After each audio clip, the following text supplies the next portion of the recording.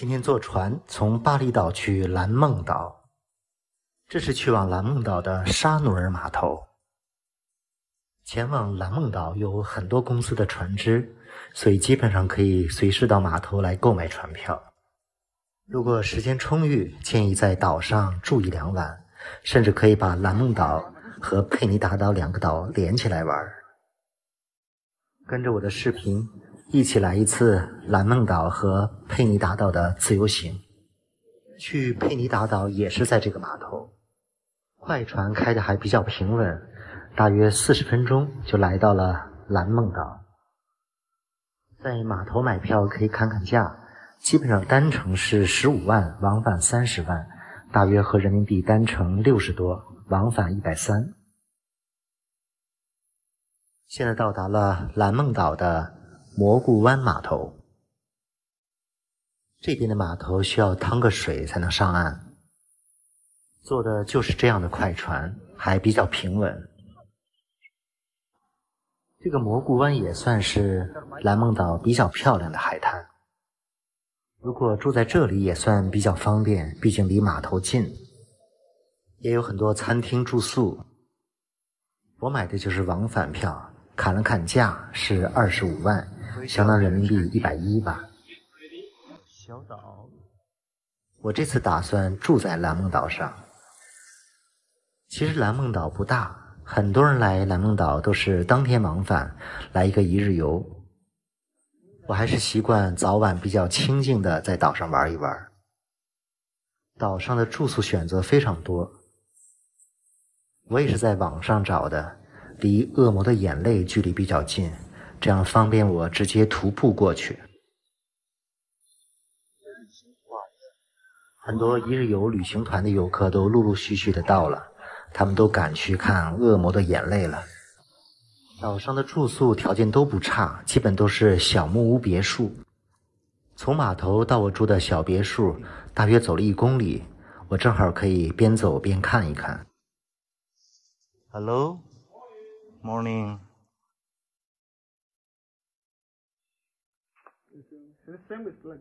The same. 啊，房东在给我讲岛上几个可以玩的地方。Here also sunset. This one? No. This one? Yeah. Yeah. Also sunset.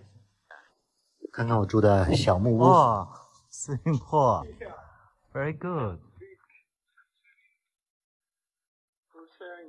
啊，这个还真不差呀，这才110块钱。带泳池的庭院，这样的小木屋，一间才110多人民币。我这个是双床的小木屋，小木屋真不错啊。而且110还包含了早餐。确实没想到这么干净，条件这么好。当初订它只是因为距离恶魔的眼泪非常近，感觉这个住宿确实比较划算，我都想在这里多住2天了。刚在泳池边休息一下，突然看到天晴了，抓紧时间去海边转一转。蓝梦岛还是比较原生态的，非常好的感觉。走了6-7分钟就来到了海边。梦幻海滩，这里是梦幻海滩。这个梦幻海滩也算是蓝梦岛比较漂亮的一个海滩。这还有一个带标志的秋千，从这里下去就是梦幻海滩了。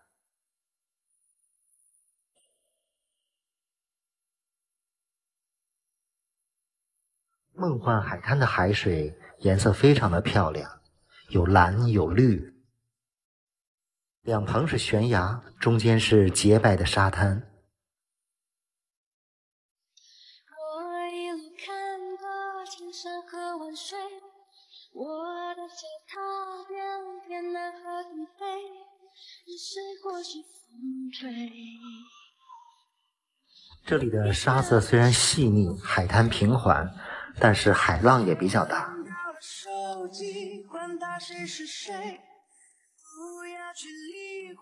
很多欧美游客都尽情地享受这片海滩，海水一浪一浪地打过来，人也随着海浪上下起伏。天气好，景色又美，在这里飞一飞无人机。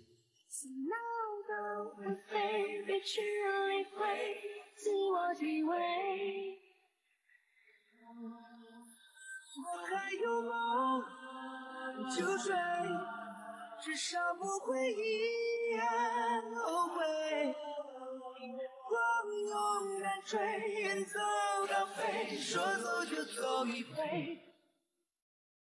从空中看这片沙滩和海水真的非常漂亮。过了山坡，又踏过了水，人行走别担东南西北，前行还是后退？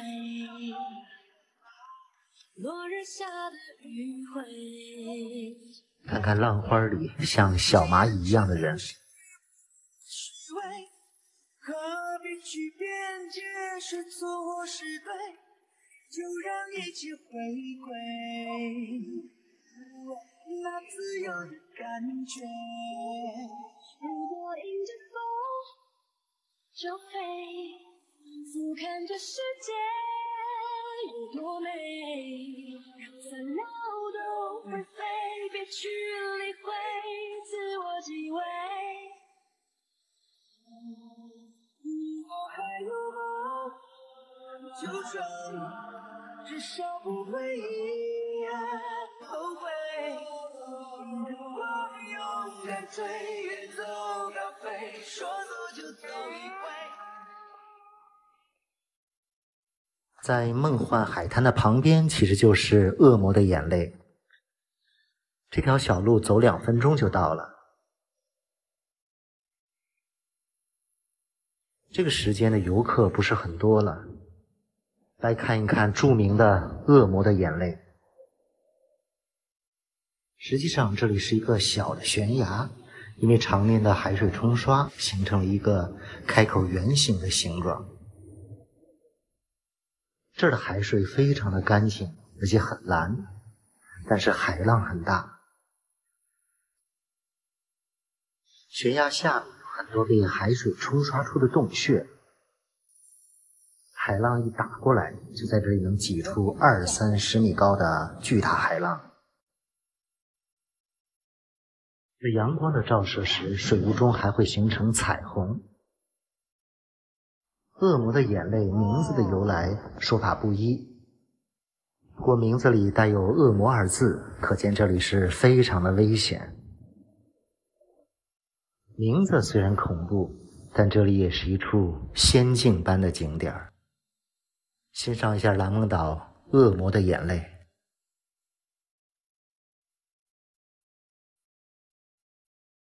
这里的2个洞穴有点像恶魔的2只眼睛，从里面喷射出2股白色的眼泪。我们从空中来看一看这个恶魔的眼泪。习惯了逃避的那些日子吗？你在取悦带你入黑暗的人，看这些滔天巨浪，暗流的泪水换来的只是荒谬世界的一丝不屑，奋不顾身吧，跃入深渊吧，苟延残喘才明白光明的意义，那卑微的善良的无畏的才是真正灿烂的你。哦，灿烂的你，非常的壮观。从没舍生忘死的飞翔过。所以你不知道你还有翅膀，你知道你最不该屈服的，就是这世间所有苦难。义无反顾吧，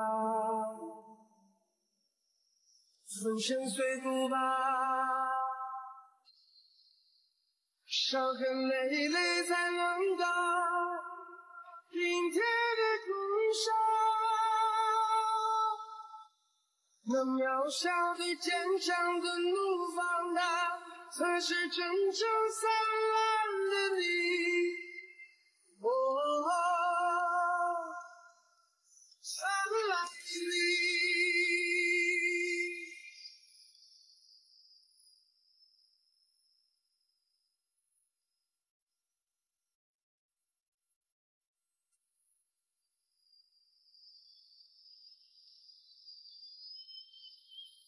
你不是讨厌恐惧吗？你不是厌倦顺从吗？从现在起决定抛弃吧，你那种犯错的生活，奋不顾身吗？跃入深渊吧，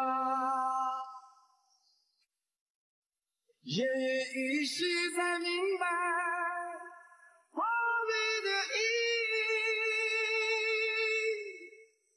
那卑微的、善良的、无畏的，才是真正灿烂的你。哦，灿烂的你。我还抽空在《恶魔的眼泪》这里给大家做了一场直播，直播结束又去拍了这里的日落。这里还有一个天然形成的无边泳池，